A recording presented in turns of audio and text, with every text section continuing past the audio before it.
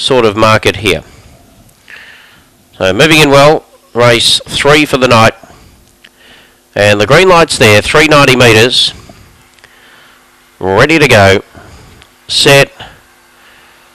Racing, Major Burst the inside out reasonably well. Slow out was Gallo Allen. Showing good pace was New Club Croft. Goes to the early lead. A length to Turbo Injected up to second. Then came Hill. A length to Gallo Allen. Then for the back was Ginto Zach. Well back there, Major Burst. Coming around the home corner. New Club Croft is the leader. It's striding out beautifully up the straight, and New Club Croft wins it by about 6. Gallo Allen second, tight for third. Ginto Zach or Turbo Injected. Then further afield came Howie's Flyer from Shake 'em Up. Well back Major Burst Hill, and the race time there is 22:53.